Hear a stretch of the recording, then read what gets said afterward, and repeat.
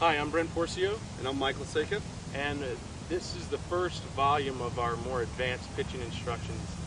We're going to cover a topic that is my most exciting, or I think the most exciting, my favorite topic, which I like to call power pitching. And I think, to me, when I think of power pitching, I know Mike has a little bit of a different twist to it, is I like to think momentum, the importance of momentum and to developing power for the pitcher. But that, it kind of scares Mike because he works with a lot of younger kids, and me, I played a little professional baseball, and I work with some older guys, so I can go right at them about momentum and power pitching. But it scares Mike a little bit with the younger kids, and he'll tell you what. The biggest problem, again, it comes down to is, again, just like in many athletics, it's counterintuitive. You get a baseball in your hand, they want to throw really hard, and the first thing they say, get that arm speed up, and all of a sudden they're using their arm. So I agree momentum is very, very important, but some of the kids that I work with, you get them a high leg lift, and all of a sudden they're out of balance. So you get the high leg lift, you create all that momentum forward, but then what happens is it doesn't stop. It just kind of keeps going and going, and again, a lot, we don't throw strikes, pitch counts high, and we're in trouble. So again, it's the balance between knowing your athlete, knowing your pitcher, what can you give them. And the most important is we kind of stay conservative at the youth levels because we don't think their legs are that strong enough to handle. But we do want to teach it.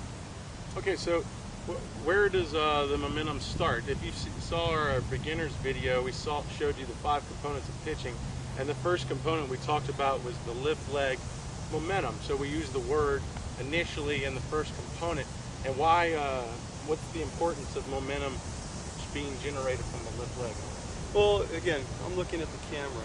Again, the more I lift my leg, the more my weight's going back. So if I'm in this position, I lift my leg, I'm going to start with my weight back. Again, going back to these pitchers, which is kind of my specialty now, is they lift their leg and all the momentum goes forward. So they really don't create very much momentum. And that's why you hear a lot of pitchers, they go from here and they lead with the butt, whatever. But really what's going on is the weight back.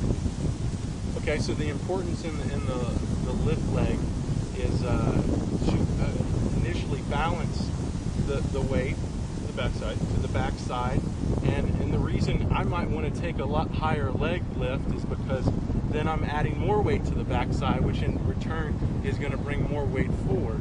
But always stressing that we have to keep it under control.